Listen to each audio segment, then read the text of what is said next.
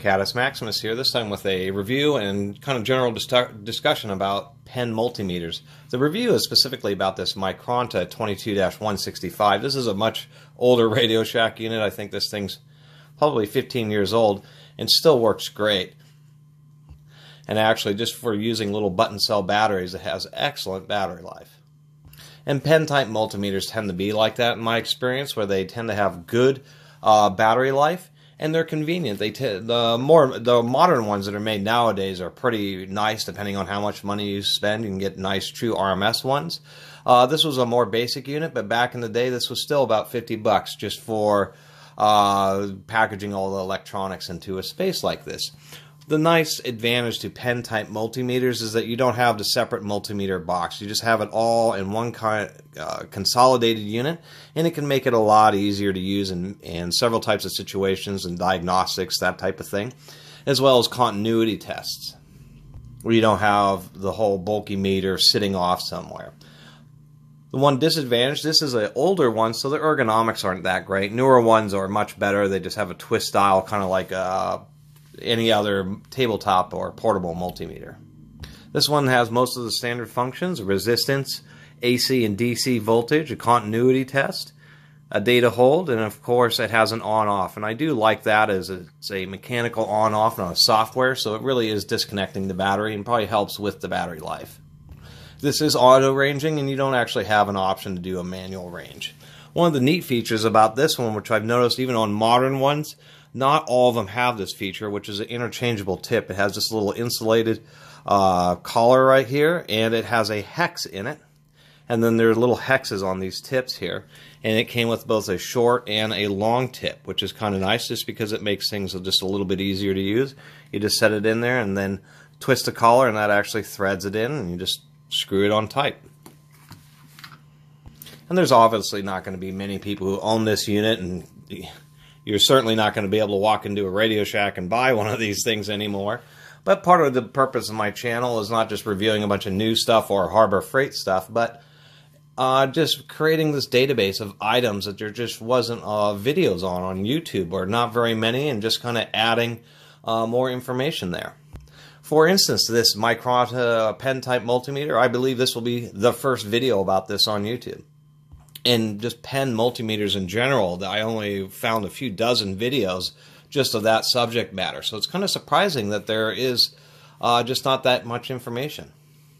Anyway, we'll just do a quick demonstration. This time we'll just do a quick DC voltage measurement on a couple of batteries here. We have a little AA and then a tiny little lithium-ion wrap cell that was part of a micro drone that had bad motors.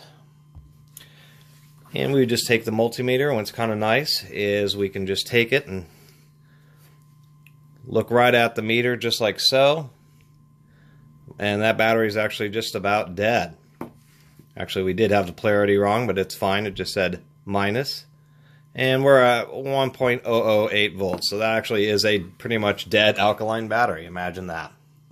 And that's really just what makes these a convenience. It's just the fact that the display, let me figure out what the wires are, they're right here, just happens to be right next to, or you happen to be holding onto it as you're doing your measurement, so you don't have this meter that's fallen off or something. It's always just right there.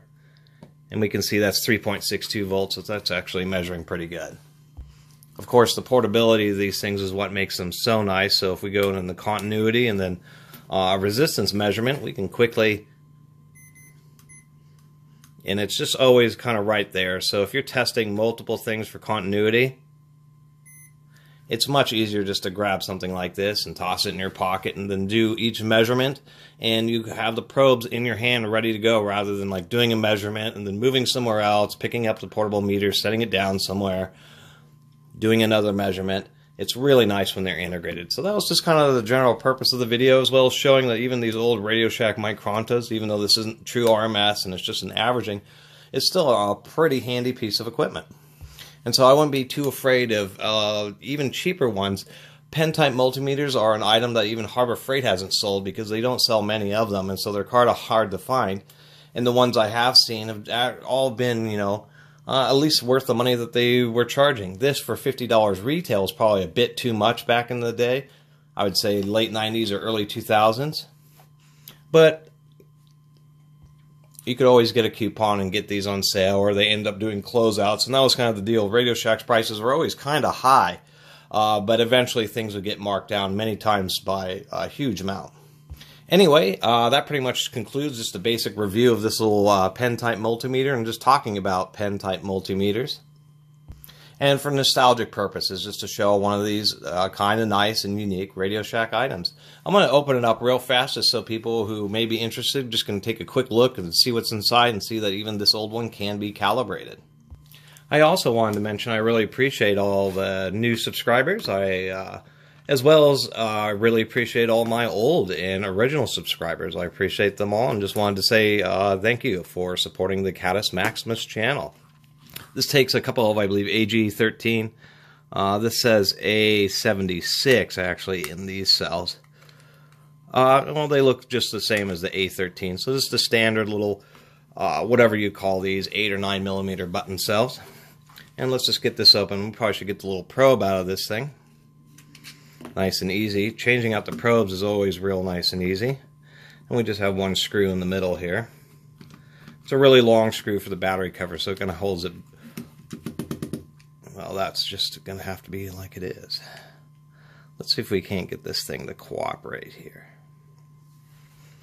Always kind of interesting pulling these type of contraptions apart because they always kind of connect the little, like up here, there's something that's really holding it. Here we are, got it open. This thing was just held on by like a little ring and a plastic kind of detent, and that's actually what was holding this all together. So we can see right under the switch they actually did a nice job where they had a bit of plastic in there to help prevent crud from getting all over the circuit board. We actually have a little bit of shielding inside this here, and then of course we have a spring terminal right here, which is what makes contact with that shielding. And I don't know a ton about electronics, but I do know that we have like a little crystal in there because it does have a tiny little processor because it is a digital multimeter, although this would be a calculator level processor. It would be the only way to describe what's inside this. And then we have our little piezo speaker. And then we actually have a little surface mount potentiometer there, and there's another one hiding down a little bit lower, and that's how you can actually calibrate this unit. We can also see the shielding on this side and a little spring that contacts it, and I always thought that was amusing. This is something that's pretty retro, only in old electronics, where it's one of those little chips that they usually would just put right onto whatever circuit board and put a drop of glue on, but in this case they did the little glue drop chip on its own little PCB, and then it's soldered to this. So I think that's kind of amusing.